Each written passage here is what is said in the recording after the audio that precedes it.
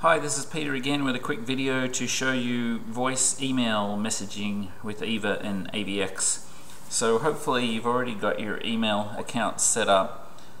So if you go into the settings, your settings are displayed, and go to email, you'll see there's a new section down the bottom here, voice messages.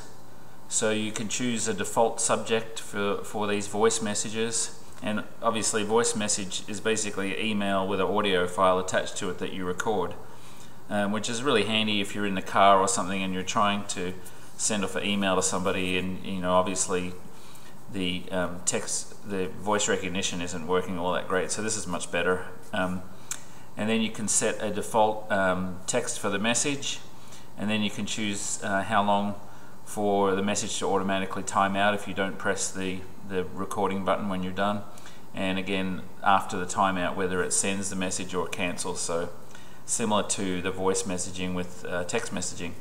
Anyway, the other thing that you can do too when you're doing this is similar to regular emails. The easiest way to start it is just to say voice email Peter or whoever the person is, but if you have different email accounts configured, and you see if I look in my configured accounts, I got a bunch of things set up there for testing and stuff. The following accounts are the one I normally use is my Gmail one, so and you'll see that one is basically set as my default.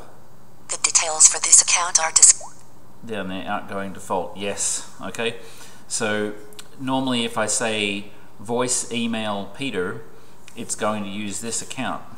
If I didn't have an account set up as a default and I said voice email Peter, or actually if I hadn't set up any accounts at all yet inside of EVA or AVX, and I said voice email Peter, it would construct the email and then just pop it up with the regular Android chooser and allow you to choose which application is going to send the email off for you.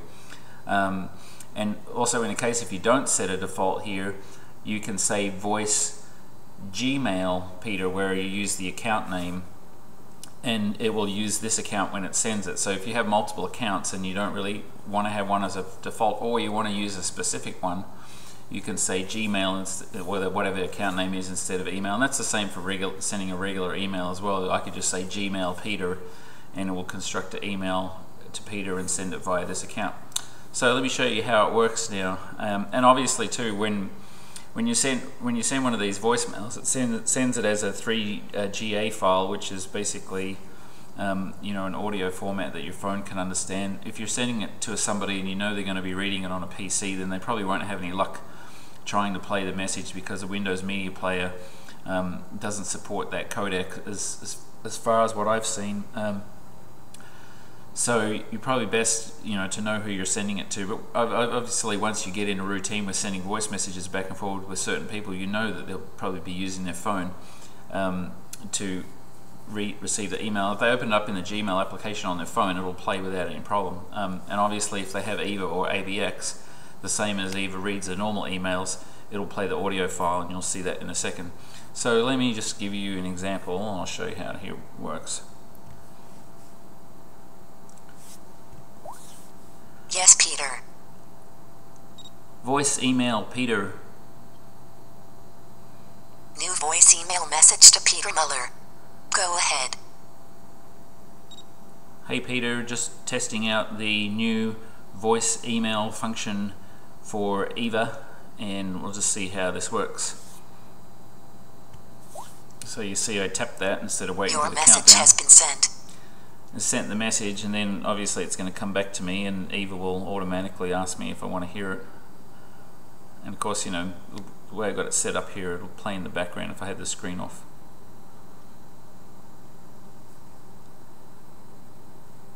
New email received from Peter Muller with subject voice message. Would you like to hear the message? Yes. Hey Peter, just testing out the new voice email function for EVA, and we'll just see how this works. Would you like to reply to this message? Reply by email. First sentence. I got your voice message. I got your voice message. Done. Your message has been sent. Okay, so you see when it came in before, there's the default subject that was set in the settings there, voice message, and it doesn't read the actual subject because it just says there's audio on there, it just plays it. So send New email received from Peter Muller in reply to message with subject. Voice message. Would you like to hear the message? Yes. In reply to voice message, I got your voice message. Would you like to reply to this message? Reply by voice. New voice email message to Peter Muller. Go ahead. Okay, so that seems to work fairly well. Cool. Your message has been sent.